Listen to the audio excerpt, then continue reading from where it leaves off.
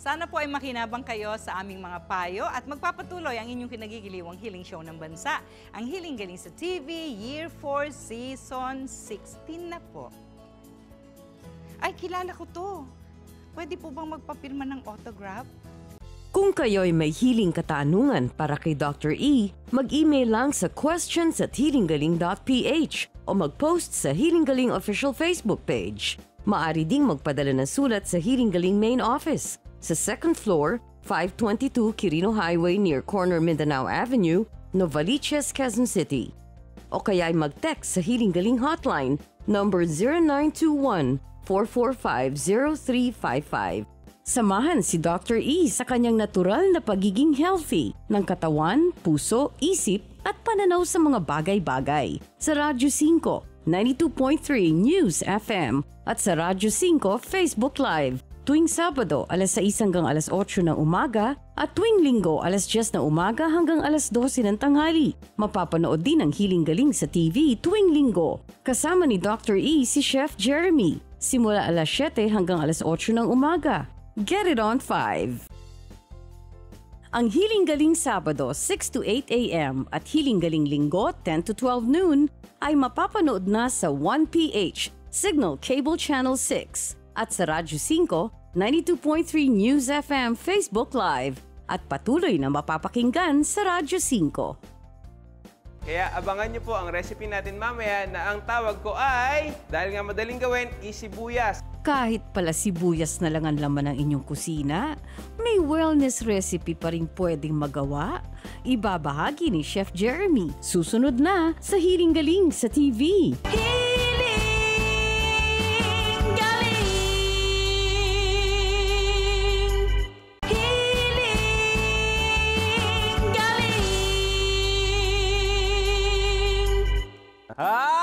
Feeling morning mga kapatid! O, di ba?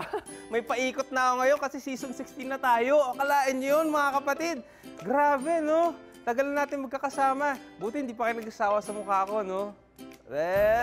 Love you guys. Okay, happy healing morning sa inyo mga kapatid. At ngayong araw to, syempre isang masarap, masustansya at pasok sa budget na naman na recipe hatid natin sa inyo dito sa Healing Sangkap. At syempre, para sa bisita natin mamaya, may problema sa kanyang prostate, saktong-sakto ang ating healing sangkap na sibuyas. Tama. O, akalain mo yun? Pwede palang sibuyas, ano?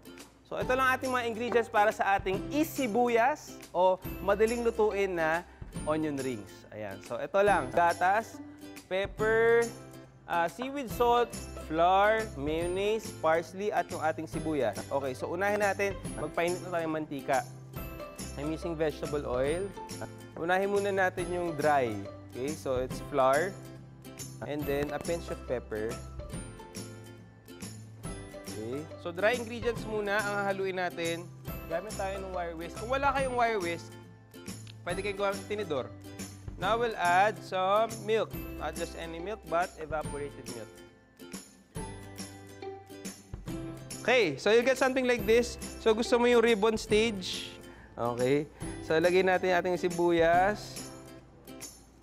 And then, diretso sa ating mantika. Okay. Yan. Tapos maganda may naka-ready na kayo na paper towel on the side para ma-drain yung excess oil. So gawin ko na muna yung aking dip. So I have here my ketchup and then, of course, your mayonnaise and parsley. Ganun lang kadali. So you add some seaweed salt, pepper, and parsley.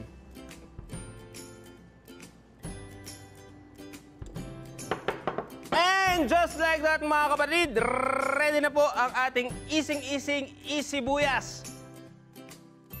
Ising-isi, Doc. Oh. Talaga, Isibuyas. Because your initials is easy also. Easy sibuyas. Isibuyas. Wow! Ay, kain na po mga kapatid. Naku, matipid na matipid. Yes. Magkano per serving? Magkano nga to per serving? Mura-mura lang to. Talaga?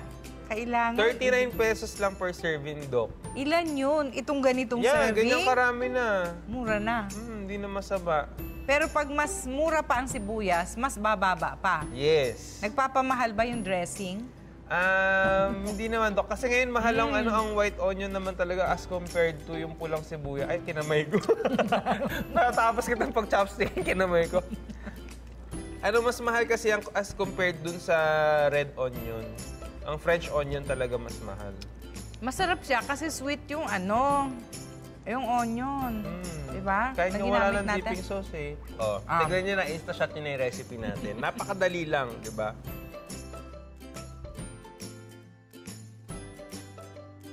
At syempre po kung gusto niyo pong gumawa ng sarili ninyong version ng isibuyas natin, wag po kayong mahiyang itag po kami sa aming Instagram account, Wellness Chef HG, at pati na rin po sa Facebook page po natin, sa Healing Galing Official po. Yan po ang ating official Facebook page. At syempre po para po sa iba't ibang mga produkto ng Healing Galing, pwede po kayong pumunta sa www.healinggaling.ph. Ayan. Oras na para sa Susi Mail. Ayan, mula sa Malabon. Ay, hello po dyan. Kamusta po? Sana po hindi po kayo binabaha. Ayan.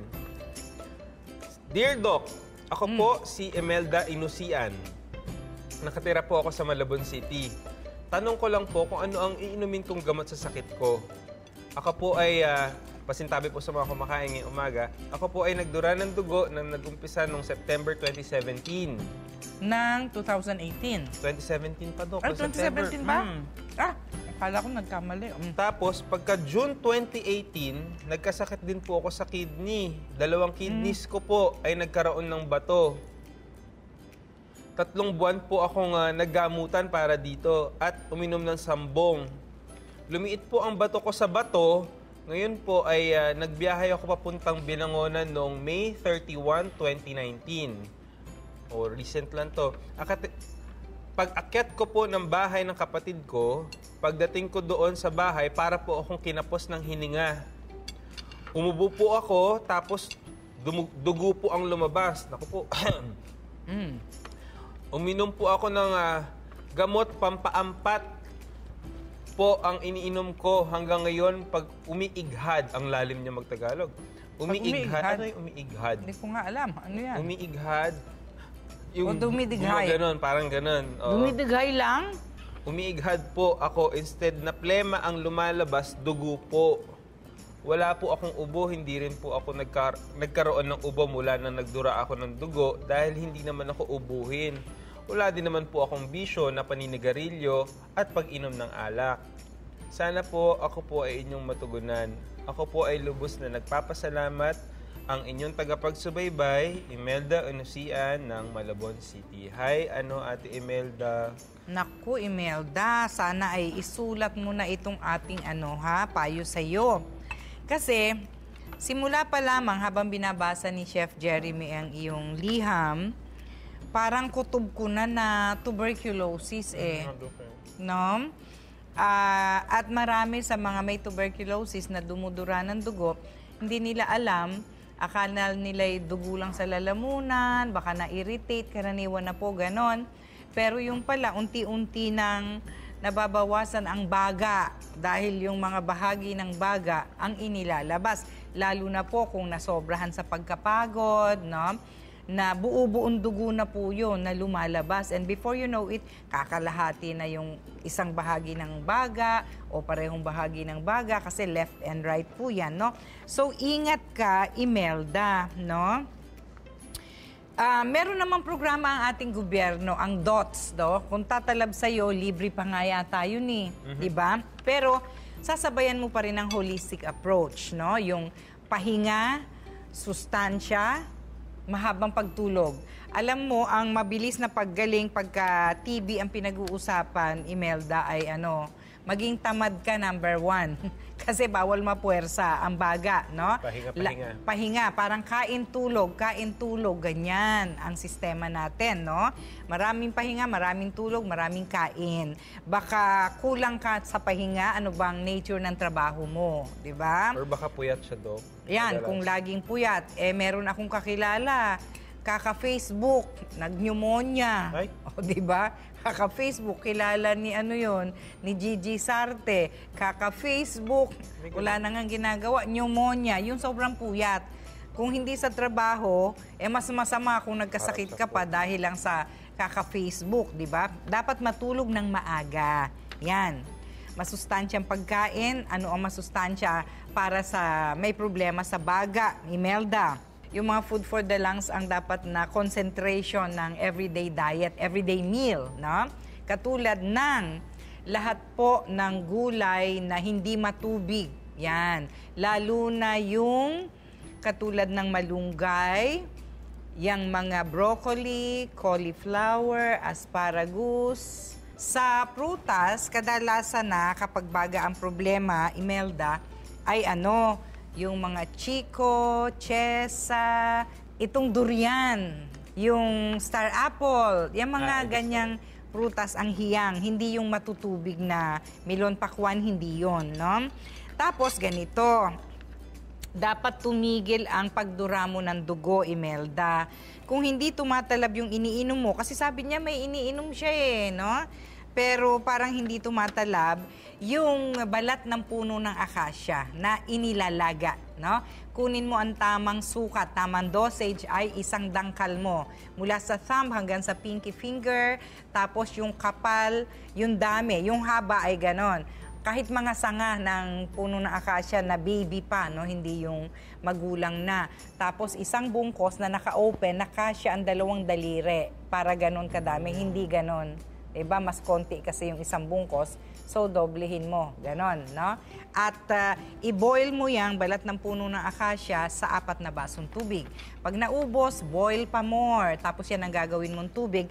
Mahihil yung wound sa loob, sa baga, at titigil ang bleeding. Anumang klase po ng pagdurugo, mula ulo hanggang paa, pwede kayong uminom niyan. Kung may todong pagdurugo, katulad sa almoranas, sa limbawa, o sa kababaihan, may problema sa reproductive organ, pwede rin po gawing replacement sa water, warm iinumin, or pwedeng i-alternate sa ordinary water, kung hindi naman masyado malubha ang kondisyon. At gawin nating holistic nga, bukod sa binanggit na namin ni Chef, no, Imelda, tutulungan ka pa ng healing food tablet natin, ha? Yung healing food tablet ay kumpleto sa vitamins and minerals, pagkain lang ito, na pwede mong isabay sa iyong pagkain, no? 3 times a day, tigsa 10 tabletas yan. Kahit konti lang ang kinain mo, sobrang sustansya naman ang katumbas nun, no? Also, ang paghahaplos ng Healing Galing Oil after ng warm compress na may vinegar, yung tinuturo natin dito sa Healing Galing kasi may infection yung baga. Tapos, idadampi ng paulit-ulit sa dibdib bago i-apply ang Healing Galing Oil. Ganon din sa likod, ganon din sa tigkabilang gilid ng leeg kung nasa nandoon ang mga kulani na dapat na ma-neutralize. Ayan, namamaga kasi habang may infection ang baga. At sa tingin ko, Imelda, kailangan mo ng mega dose ng herbal vitamins B1, B6, B12, tigwa 100 mg at mega dose na rin ng herbal